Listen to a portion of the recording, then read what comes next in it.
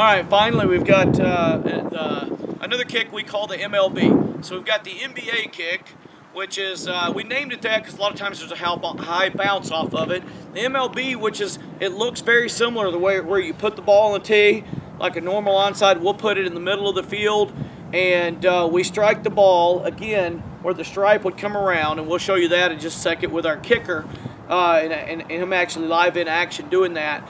And we kick it, it's a directional kick towards the side, and it goes nice and slow end over end.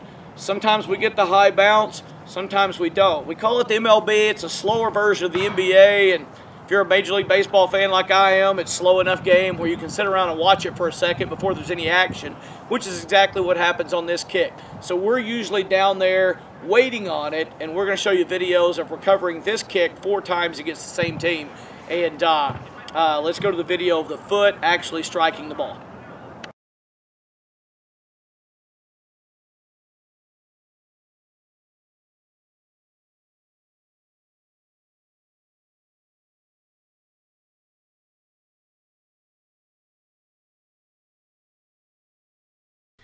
Next up is our, what we call the MLB. You know, and I told you when we were outdoors about the NBA kick, and the MLB is a slower version of that. What our goal here is the end over end. We would like a high hop, but it's kind of a cross really between NBA and jelly. We want the ball down here slowly enough for our guys to be down here when it gets down here. So nice, slow, wide side kick to give our guys time. Their guy goes up to make a play and just comes down and drops it. We didn't really do much except for we're there to make him be a little bit scared and not field it cleanly. And then we're there to scramble around, have a chance to get the football. Here's another one. Same thing. Up in the air. Notice the guys we've got lined up ready to catch the football. They've just got to simply find it. Close up of it right here. This is just almost like your traditional, but just not a very hard kick, nice and soft. We're down there waiting, running 10 yards before the ball gets down there, and it's a game changer.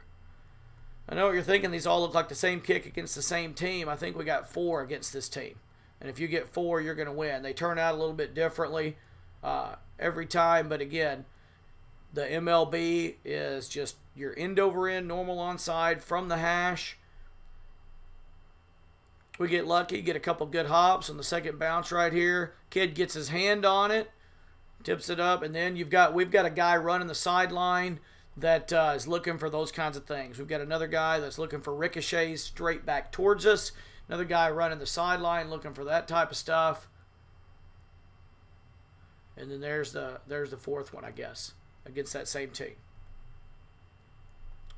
So, and they all look so similar because of the place and where they're at on the field. There's another high hop. Notice all of us waiting right there. And then it's just go up and get the ball, and it's a 50-50 ball. And I can't say it enough, these onside kicks, if you're willing to give up a little bit of field position, they literally change the game in what you're doing and your chances to win. And you'll start thinking of other things and other facets of the game that you can do to make football different, but make it in your favor, so to speak.